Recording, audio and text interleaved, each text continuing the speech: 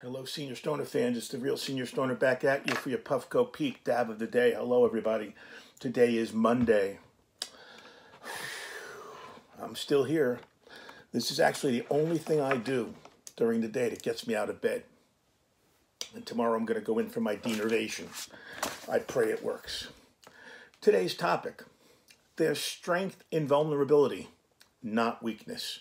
Contrary to popular belief, inability to be vulnerable is not a strength, but a weakness. Think about it. I feel guilty and dirty for laying in bed all day, even though I have literally number 10 burning pain when I move, when I sit, when I stand, when I lay.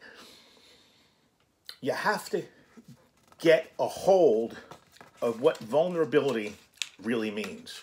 It's really important. Vulnerability has become synonymous with weakness in our society. We've been taught to feel shame about the slightest revelation of our dependencies. We've named vulnerability, tried to run away from painful emotions or the possibility of a painful emotion. Some of us have our guard up so high and feel that this equates to strength. This is even more prevalent among young men who've been told as young boys to suck it up and be a man. A friend of mine sent me a text the other day. Suck it up. Right? Only he should be in this body.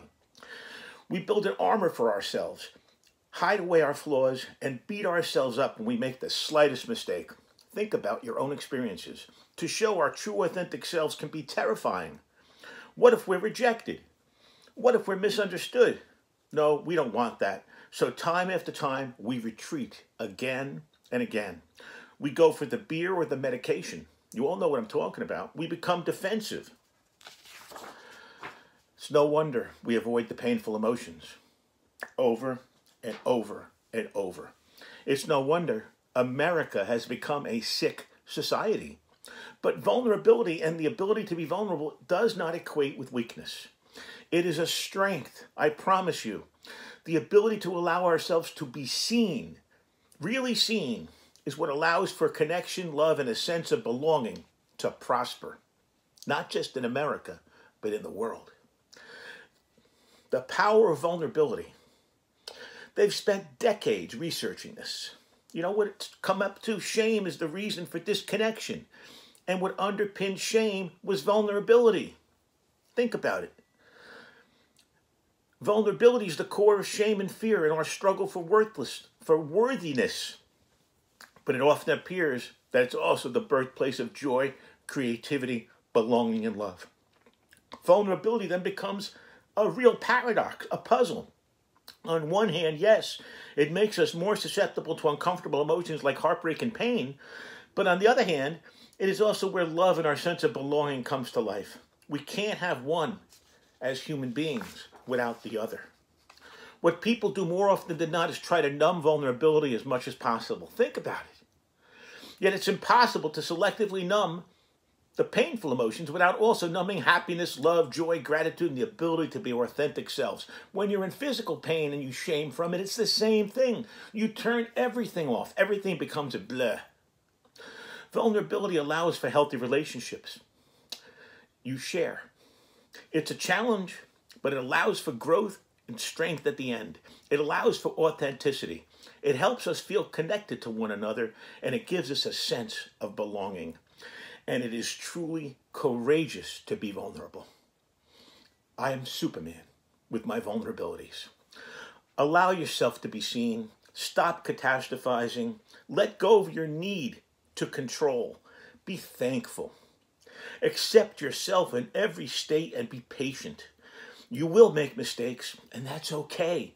You will have bumps in the road, health issues. It's okay.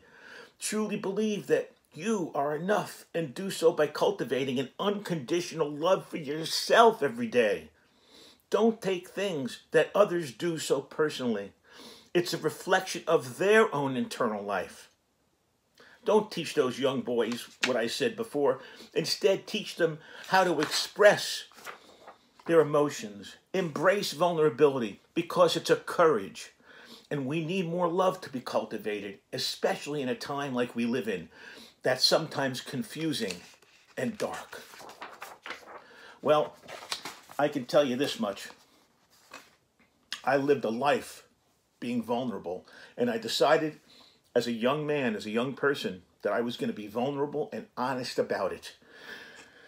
If you enjoyed this discussion, today's topic about vulnerability and what it really means, hit me up with a subscription. Send me your comments. I reply to them all, although I might be a day behind because of the way I'm feeling. Thank you so much, everybody, for sticking with me, for being a part of the Senior Stoner family. These topics are meant to help everyone, and it helps me helping you.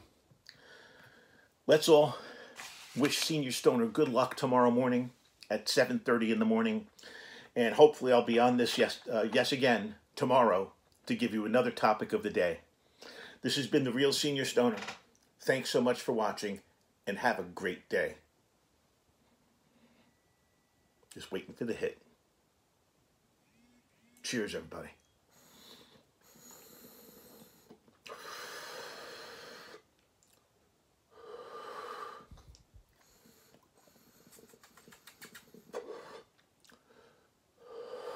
Have a great one out there, everybody. Cheers.